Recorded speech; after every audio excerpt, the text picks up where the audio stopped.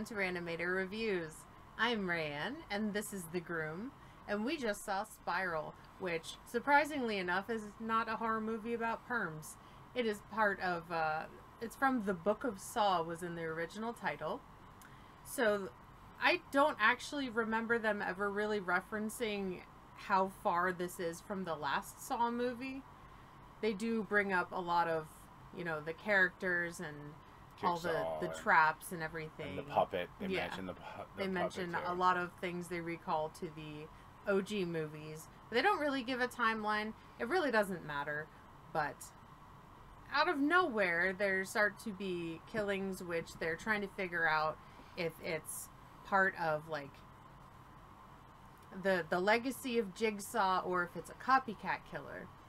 They are directed completely at the police station and the police officers that work there. So we know that it's someone that has personal connections with all of them. And you just kind of go through the movie trying to figure out who is the new Jigsaw. Is there a new Jigsaw? What is happening? It's really nice to see Chris Rock again. And Samuel L. Jackson, like, that's always a delight. So, I mean, I don't really want to give too much away in the synopsis because I don't want to give anything actually away. It's hard to talk about this movie and not actually ruin it and not stay, like, spoiler free without it's another Saw movie, but it's good. It's more than just another Saw movie. No, I'm saying like it's another Saw movie, but it's good. I feel like this Saw movie is enough away from the original while still calling back to the original. Yeah. But it's kind of its own idea. Yeah. So I really like that about it. And it definitely didn't have that feel of it's a Saw movie.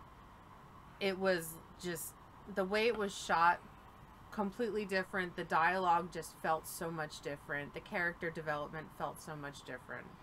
There were those familiar hints in it, definitely, but it wasn't like, you know, what? Do you know what it was shot like? What? Like an episode of Law and Order. I felt like, yeah. I was waiting for the dun dun. Do do do do do. I was waiting for like Mulder to show up. Mulder? Mulder.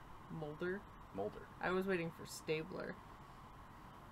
I mean, you could go SVU. You could go. That's the only Law and Order for me is SVU. All I want is SVU. Marista Haggerty shows up. Mariska Hargitay? Whatever the hell Are you her having name is. a stroke? I am. Smell toast. Anyways, what did you like about this movie? The thing I like the most about this... Oh, there's a sneezing cat. Bless you. Good? The thing I like the most about this is this by no means was an original idea. No. It's Saw. But this is the best Saw movie since the original. I genuinely didn't know what was going to happen through most of this movie. I've seen every Saw movie, and I can usually 15 minutes into the movie guess what's going to happen. From 2 on. This one, I could not do that. Now, there were some things that made it look, to the keen eye, made it look obvious and you could pick up on it. But it was refreshing to see an original story with familiar undertones to it, is what I would call it. I'd like it because it wasn't a remake. It wasn't like it wasn't another Saw sequel. It wasn't a remake of the original. It was like Saw adjacent. Yes, it's alternate universe Saw. So I really enjoyed it. That's probably what I enjoyed the most about it, is that I knew what they were talking about because I'd seen the Saw movies, but also this could have been they could have taken all the Saw references out of it, and it still would have been a good movie. I agree with that. What did you like about it? I obviously liked the gore. Like, this is the dispatching in this movie is brutal. Wow. And I really enjoyed it. It was visceral. Yeah, it was extremely visceral. It was like, I feel like in the other Saw films, when they would show the person like trying to get out of the trap. It was that weird sped up shot that I really hate because it's hard for me to track what's going on. I have vision problems. So I would have to watch it. I know, surprise. I would have to what? I'd have to watch it a few times to actually pick up on what was going on the entire scene rather than just getting the little snippets of it. And I feel like they did that a teeny bit in this, but there were such long lingering shots on the actual like the guts of it that I could fully appreciate it, and it made me cringe, and I love to cringe with this type of thing. So that was really cool. I liked the traps themselves. It had that edge to it. Like, even if you did beat the trap, like, do you really win though? Like, are you actually gonna get out of it? You know. And that's what I liked. It was different. Yeah. In all the Jigsaw movies, there was always an out. There was always a way out.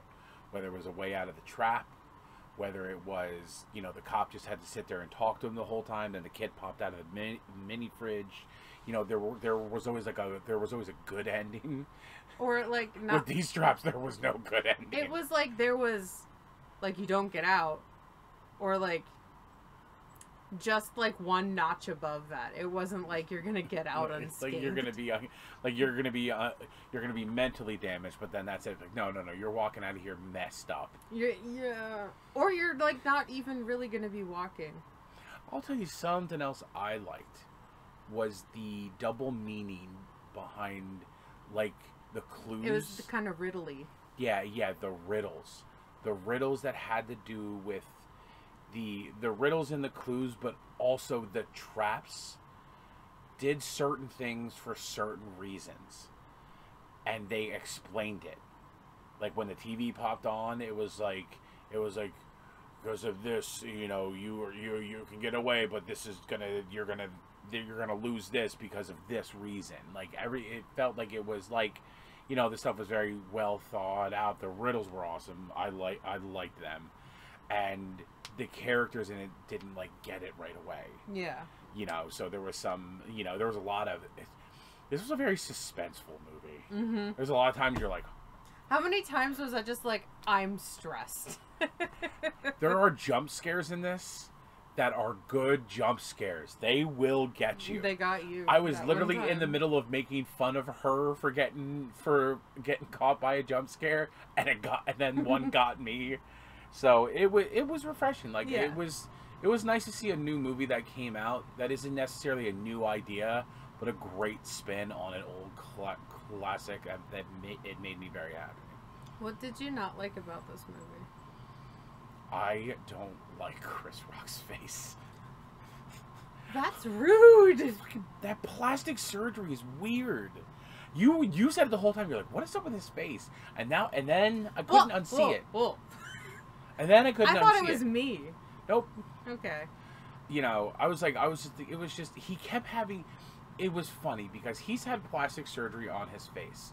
So I feel like it's harder for him to show emotions on his face because it's all pumped full of plastic or however they do that stuff. So it's harder for him to show emotions. And he was trying to show emotions on his face through his plastic surgery, and it just looked like he had to poop. A lot. He was just like... Sometimes you just gotta go. But it was just like he played the character very well. I just didn't like some of his mannerisms. I think it had everything to do with the fact that he had plastic surgery on his face and he just couldn't emote properly. What did you not like? I felt like some of the acting was a little wooden, particularly the whole sequence with like one of the detectives and one of the detectives' widows that's left. Just the way, I get she's in shock, but I just felt like the way she was delivering the lines was a little strange. Like, it seemed really awkward. It wasn't believable that her husband had just died. Yeah, it was just like, I don't know. That threw me off. The iPad line was weird. When they were on the back porch, it's like, I gotta look through his iPod. Okay. I was like, why is that in there? Why is that line? That line is not necessary. Maybe they got like she's just gonna say okay. a check from Apple for saying iPad. Apple's like, here you go. Yeah, why not? And also, like, coming from someone that gets Botox that can't move their eyebrows, rude. Rude.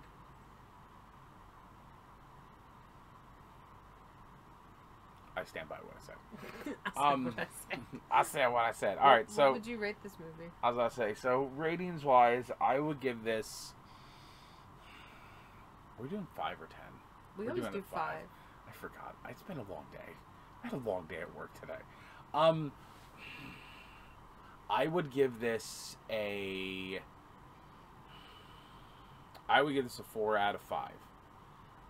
The effects were great. The effects were amazing.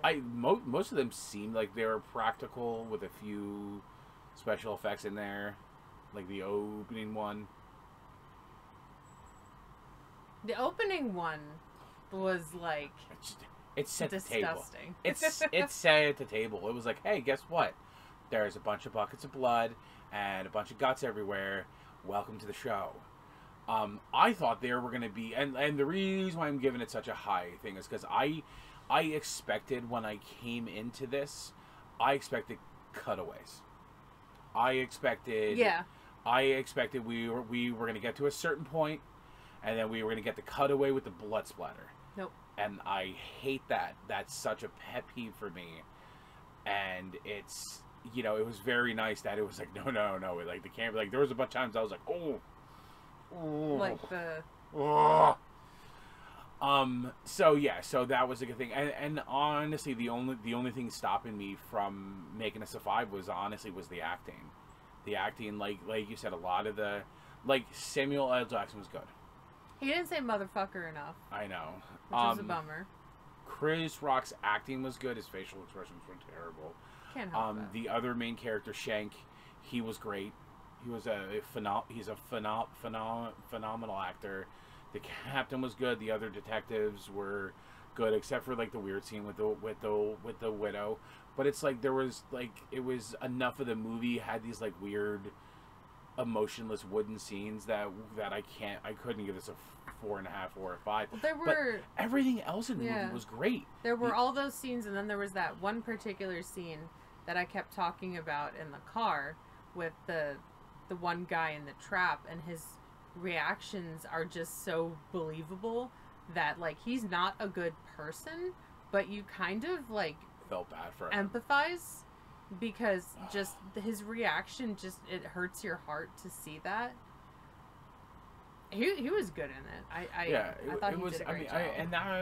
And that's the thing, was just some of the scenes were like you said, like very wooden. But I really liked the story. I really enjoyed the story. I thought the gore. I thought the gore was good. It was just some of the acting I just didn't like. So I would give it like a 4, almost a 4.5. The only thing I didn't like it was some of the acting, not all of the acting, just some of it. What about you? I'd probably give it like a 3.5 out of 5. I had a really good time watching it. It had me tense. Like I said, the gore was great. The traps, great. Perfect. The story itself, I was like actually really into the story. I thought they did a great job. I picked up, like, I figured out who did it at a particular scene because it didn't follow the formula that I was used to, and it stuck out to me just because, like, I do really enjoy the Saw movies. Mm-hmm. Obviously, they get less and less, like, they're more predictable as you go on throughout the series, but I thought they did a really great job. I know this is a Chris Rock John, and I thought he did great. He wrote it? I think it was directed it? Yeah, I think he directed or produced it. I thought he did a great job. Like, this is the first film that I can recall that Chris Rock did. Is there a cat This is back a little there? Dobby in the corner. What are you doing, sweetie? I thought he did a great job. Mm-hmm. I would love to see more horror movies. I didn't know he was a fan of the genre, to be honest. He apparently is a big fan. That's awesome. So I'd love to see more of his work. Hopefully it's as brutal as this one. We got to see this. This was what I picked to watch on my birthday, so that made me very happy that it did not suck. So, yay for me. Yay. Little cat back there. Now you can't see him because his butt's black. But anyways, have you seen this movie? What are your thoughts on this movie? I'm pretty proud of us for seeing like a new movie and reviewing it. It came out a week before we saw it. That might be the record. I'm proud of us. I'm proud of us too. Look at us branching out. Woo. Leave us thoughts down below in the comments. Leave a comment. What's your favorite Saw movie? What's your favorite Saw trap in general? I'd love to know. The angel wings. Do you ever watch the parodies of like the little puppet in the office setting who's just like, I'd like to play a game, and the person's like on the phone with a customer? I want to do that in my office. I would get fired so fast. Show up on a tricycle. I'll just go around my doctor office job on a tricycle. HR would love that. I kept making Saw references to you after this movie. You made a Saw reference that you were going to eat my snack wrap when I ran into Rite Aid to get sunblock. Which was very funny. So would you like to play a game? Will your snack wrap be here when you get back? It was. Spoiler alert. I won. Or did I? If you haven't yet, please do subscribe to the channel. I'd love to have you. You can find me on Facebook at Rayanimator Reviews, Twitter, Instagram, and now TikTok at Rayanimator. You can find my solo as well as reviews with the groom in podcast form on iTunes. Thank you to the Farsighted Network. Please don't forget to check out all of their awesome creators and content as well. Where can they find you? You can find me on Twitch, where we are an affiliated streamer, now part of a new stream team. We broke 600 followers last night, which was awesome. I thank everybody for their continued support. So you can find me on Twitch under Repeat Rayanimator. You can also find me on Twitter under Repeat Groom Ray. Links are below for all of our social medias. Links are below in the description. Yeah, so I can't believe we watched a new movie and we actually liked it. I'm so proud of us. Look at us trying new things. Look at that. See you later. Bye.